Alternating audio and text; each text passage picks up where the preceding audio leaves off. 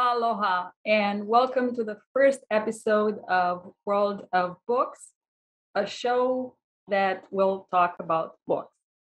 My goal is to maybe help you select your next read or bring some new perspectives to what you've already read, um, help you enhance your research on certain topics, or maybe, push you into writing your own book.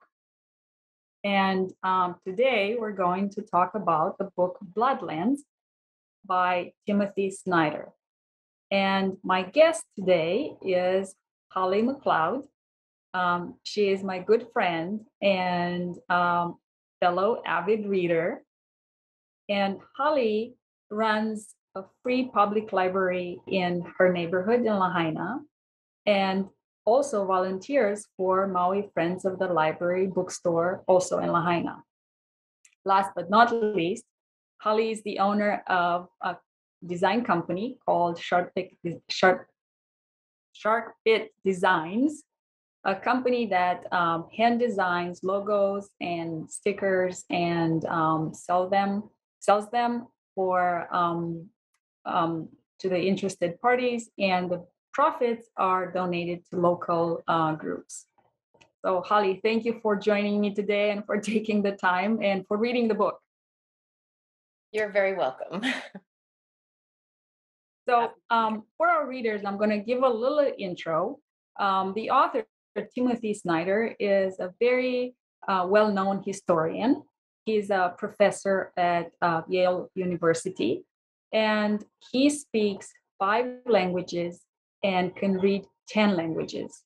He is an absolute expert in Eastern European history, and he's published several books. This is just one of them. Bloodlands, which is the history of Europe between Hitler and Stalin, was published in 2010. And here we are in 2022 with the war in Ukraine. And I keep thinking about the relevance of this book. I've picked up on a lot of points that are kind of related to what we see on the news. And I wonder how you feel about that, Holly. What did the book tell you? And was it relevant in any way to you? Oh, well, I feel like something that's truly historical, that's new information, relatively new. It's not something that we learned when we were in school, especially at least not where I went to school. And plus, the information wasn't available at the time. So I just feel like knowing what happened and knowing about historical events is always relevant. It's always really important. I feel like we should never not know the truth of what happened in the past, but definitely, especially now with Ukraine and being on the brink of another, possibly huge mass starvation. Yeah, we definitely need to take as much as we can and learn from history, or, just try to see, what could possibly be happening now. So you already know, but I am actually from Romania. So regarding your comment about what we might have learned in school, we haven't learned about this much either. And that is because just like the other countries that are the topic of this book, that being Ukraine, Poland, the Baltic states, we were behind the Iron Curtain. So all the information was controlled and was not really passed on to the West, let's say. So it is after 1991 that a lot of the USSR archives, the former USSR archives, were open, and Timothy Snyder was able to access them, and thus, use all this information for his book. And for our viewers, I want to point out just a few things that were absolutely shocking to me, and that is that um, between the Nazi and the Soviet regimes, between Hitler and Stalin, in the bloodlands that are described as current Ukraine, Poland, Belarus, the Baltic states, 14 million people were murdered. 14 million. And some of them, this world genocide basically started as early as 1932 with a deliberate famine in Ukraine. At that time, Ukraine was under Soviet ruling. Stalin was in power, and he decided to go through this process of collectivization, meaning that most farmers had to contribute their land and their crops to the um, common agricultural entity, if you want to call it that way. So, because most of them did not want to participate, then they were deliberately famished, where all their crops, all their animals were taken away, and they were left with not even grains to plant for the next season. Starved to death. Famine is a very, very hard topic for me to read or even think about. I feel like something that kind of occurred to me reading the book is like, you hear about gassing, you hear about shootings, you can wrap your head around those, you can visualize it, it's murder, it's horrible. When you hear that millions of people were starved to death, it's like you almost have to decide that, like, it's not just something that happened to these people, it was a deliberate way to murder them. It was slow and painful and it, just brutal, and it happened to millions and millions of people in different time periods throughout these 12 years from, like you said, 33 to 45 is when the bloodland, like when the 14 million people were killed. It's just, I think people gassing and shooting and stuff seems cleaner. It seems like something we can accept. We've seen it in movies, we've seen it on the news. But like forced starvation, this thing, it's not just something that happens. Like it was specific and deliberate and brutal. So once the Soviets um, went through this process of collectivization, the war started, and now the same territories that have suffered so much, through Stalin, get to be occupied by the Germans. And now there's different reasons for them to be persecuted, executed, and famished again, because it's a war and there isn't enough food for everybody. Yeah. And I've written down like year by year accounts. So the deliberate famine in Ukraine in the early 30s killed 3 million people. Then Stalin's Great Terror, which was persecuting people that were opposing his system, 700,000 people were killed. In Poland, between 1939 and 1941, which is after they were occupied by the Germans, 200,000 people were killed. And primarily, these were the elite. The Germans wanted to eliminate the thought leaders and the intellectuals. Between 1941 and 1945, during the German occupation that now extended even into Russian territory, 4 million people were killed, and a lot of them through starvation.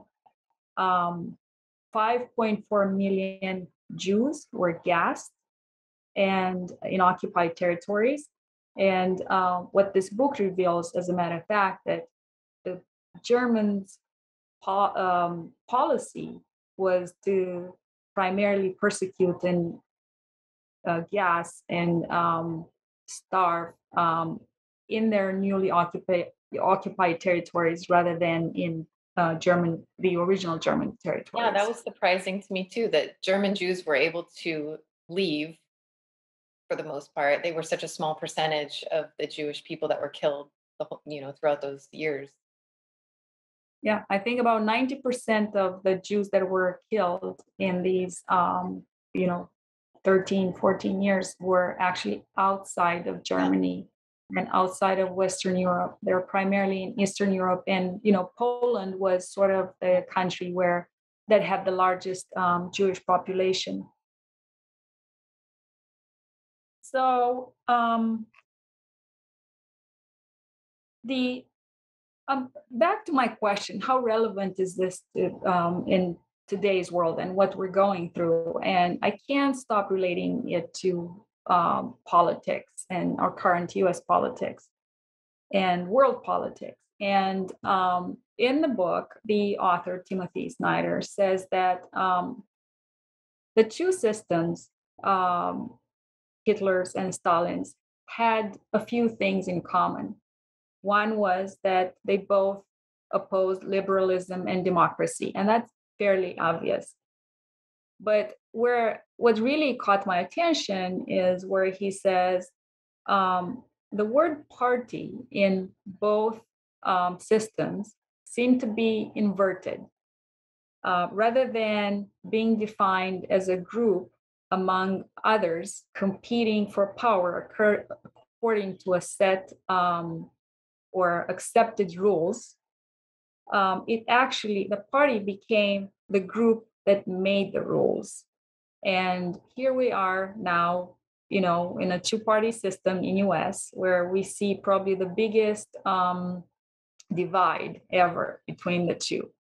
That can you relate this to US politics as well, or what do you Well, think? yeah, like you just said, we have these two parties that are kind of making up the rules and changing the way we do things based on what their priorities are, or their goals are. And yeah, and then there's still what's going on in Ukraine. And like I feel like Putin and Stalin are starting to look really similar.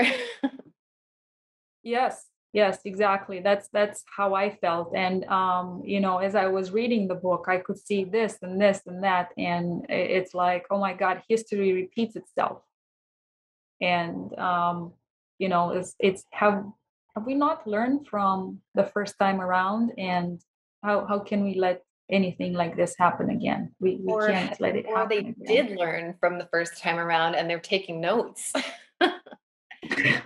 Right. Yes. Yeah, they didn't write they didn't learn the right things, I Right. guess. So yeah.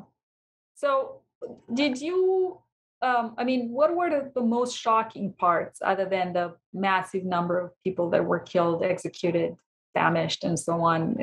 Did anything else catch your attention? Any special quote? Um, anything else really catch? Well, the part I mentioned about how Hitler was so adamant about like purifying and getting rid of the Jewish race altogether, but he had to keep conquering other places to do that because there weren't enough in Germany. It was such, what did he, I think I read like 1/4% were Jewish Germans. So he had to keep, moving and taking over other places to find people to kill, which is just crazy. And then for Ukraine and just their fertile land, they just always got the short end of the stick. And I think when Germany occupied Ukraine, eventually it was sad and shocking that the Ukrainian people almost accepted it because they had already been through so much, and having the Soviet rule wasn't great for them. So they just kind of, they didn't know yet, I guess, how bad it could be or how bad it was going to be. So they just kind of, they just weren't as afraid, or maybe they just thought, well, it can't get worse than what we have now. And that was They're sad. very resilient people, I know. I think. Definitely. Yeah. And I mean, you could see it again nowadays, how resilient they are. And the the author mentions this utopia that both Stalin and Hitler had. Hitler thought that he would conquer the Soviets in 12 weeks, which was unrealistic. And meanwhile, Hitler also thought that he would colonize Eastern Europe in 12 weeks, and that didn't happen. And it kind of rang a bell with me because Putin also thought that this, It's going to be easy. invasion of Ukraine is going to go really fast and be very effective. But in fact, I think the Ukrainians kind of got a preview of this back in 2014. And this time they said, we're not going to let you do it. This Yeah. is not going to happen again. And I feel like with So, social media and with media in general, and just the widespread information that we have now, they have so much more support. And you know, like you said, all of this stuff, all of this information was behind the Iron Curtain until the 90s, and that can't happen anymore. There's not going to be this decades where we don't know what happened. We're finding out what happens minutes later. So it's a little harder to get away with the same types of atrocities, I think, because you can't hide it. yes, that's right.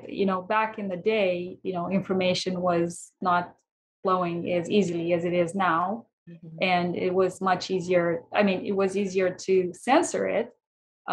Today, though, we're dealing with a different kind of challenge, and that is that manipulation of the information and new technology where you know Yeah. And just they because we know about something doesn't mean we can stop it. right.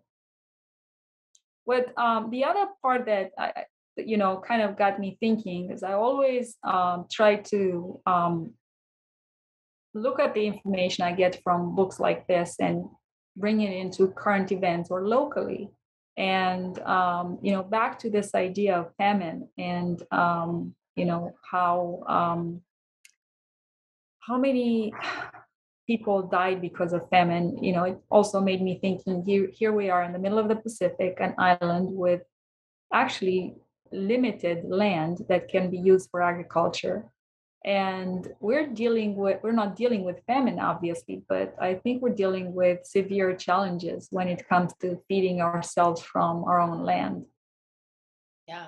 I mean, our shelves are empty right now at the grocery store because we have so many extra people on the island right now. So yeah, I think about it all the time. My daughter did a project at school last year about shortages on island, and we had to go around and take pictures of all the empty shelves. And yeah, it's definitely concerning. We always talk about how we should be farming and gardening and growing our own food.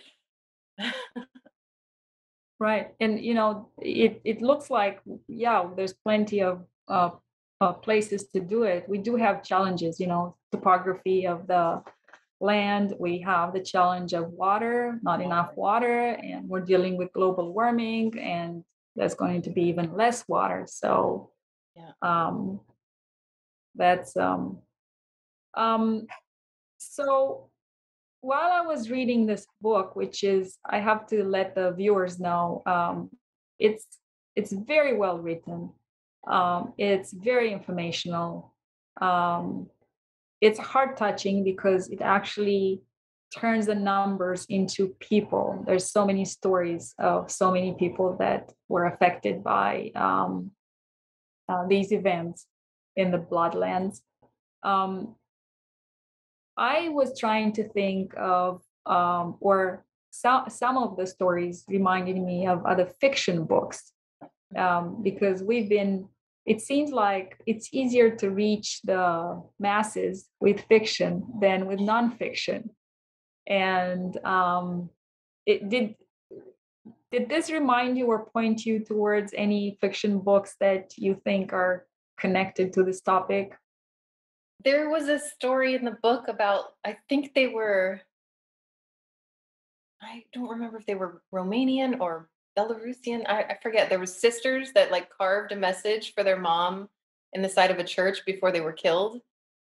And I thought of them, and I thought of just about every other like Holocaust book, because you can't help but compare the visuals, of these girls leaving a message for their mom, knowing they're never going to see her again, and she'll probably never see this message. And um, just, I mean, I've read a lot of the same books that you have, probably The Nightingale, as the sisters, surviving World War II in France. There's the book Yeah, Thief, a great one. the Nightingale actually, before reading this book by Timothy Snyder, um, I think I read it a couple of years ago. Anyhow, one of the images that really stuck with me is when the main character, she's trying to is craving for a meal with flavor. Obviously, they had no food. And she is saying, "Oh, how much I wish I had an onion." And, she didn't say, "I wish I had, a chicken. I wish I had, I don't Chocolate. know, steak, chocolate. How much I wish I had an onion." And, it always comes to mind to me when we have to prepare for some sort of natural disaster. It's like, probably be good to have an onion in this, even if it's perishable. Yeah. Yeah. Yeah. Um, the so it seems to me there are more books about the Holocaust than there are about all these stories of famine and starvation. Yeah. And but I've recently read one that I strongly recommend to you and our viewers. I don't know if you read it. It's City of Thieves by David Benioff. And it's basically, the story takes place in what was then called Leningrad, when the Germans were trying to take over the city. And what it's, I mean, again, it's a there's terrible events, but somehow the author manages to create a wonderful story. And it ends on um, not joyful, but more optimistic um, note. So if you come across it, again, it's called City of Thieves, and it's by David Benioff. And it's a good book to read. But for our viewers, I also want to point out that Timothy Snyder also wrote a book more recently called On Tyranny. So that's probably an interesting one as well. A pretty serious book again. And um, there's another book that is recommended in the by Timothy Snyder in his book. Another historian, Hannah Arendt, and the book is Origins of Totalitarianism. Mm.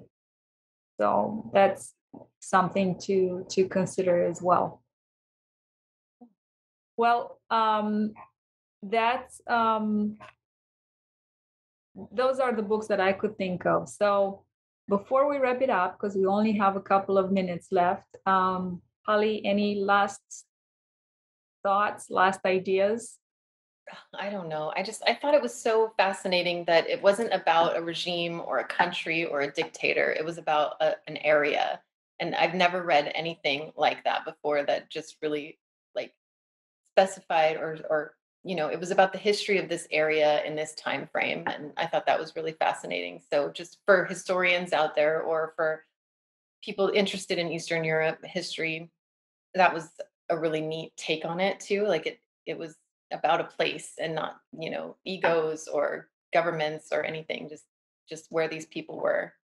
That was really neat.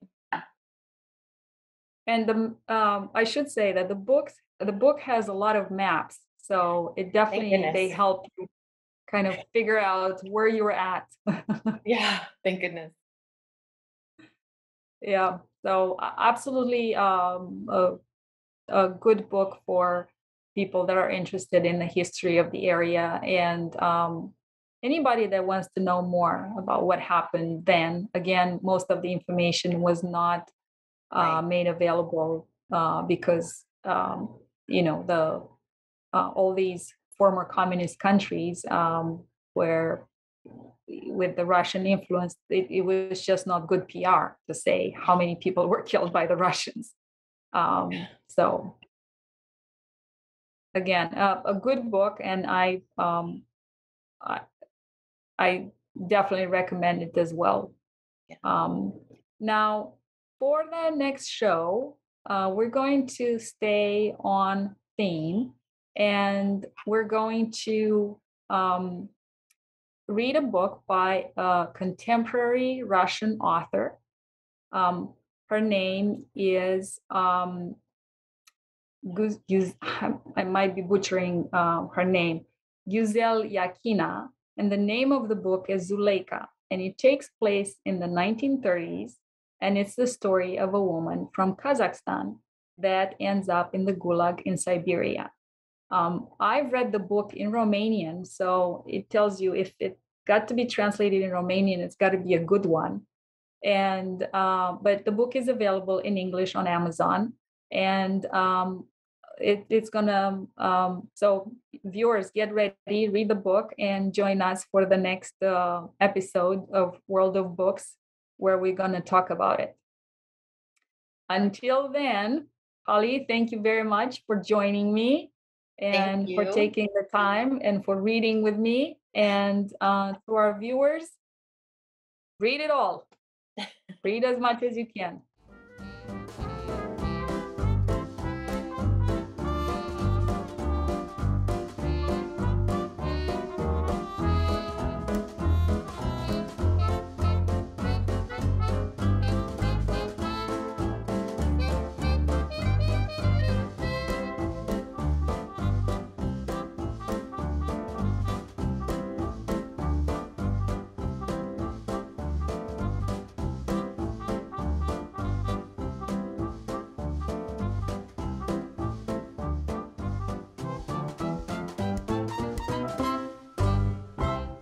Thank you so much for watching ThinkTech Hawaii.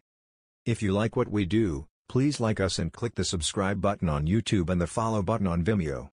You can also follow us on Facebook, Instagram, Twitter, and LinkedIn, and donate to us at thinktechhawaii.com. Mahalo.